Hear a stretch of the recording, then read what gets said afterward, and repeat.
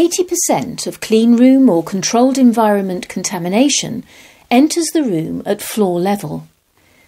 Cleanroom Supply's Tacky floor mats have been laboratory tested to reduce micro-contamination with up to 98% efficiency and particulate contamination up to 65%.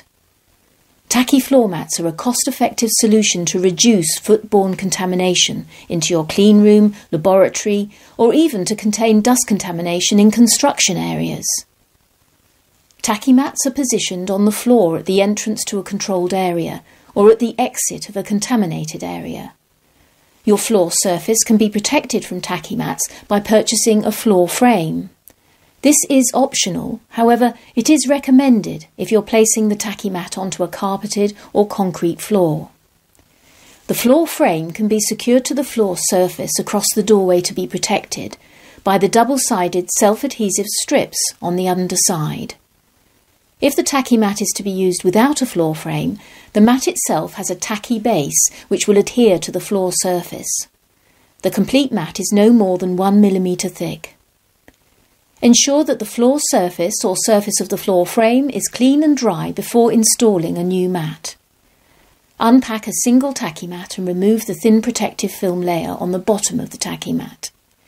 Position the tacky mat across the doorway to be protected and smooth down firmly. The top of the tacky mat also has a thin protective film layer.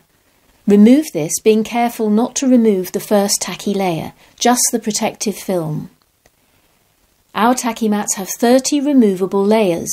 Each layer is numbered in sequence. To maintain the efficiency of the mat, ensure that each contaminated layer is removed by pulling back the numbered corner.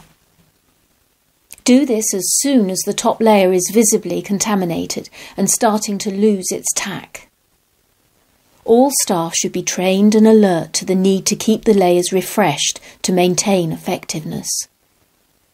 Cleanroom Supply's tacky mats are available in various sizes and in blue and white. If a larger floor area requires protection, multiple mats can be laid side by side. That's it from this episode of Cleanroom Tips. Look out for our next episode soon.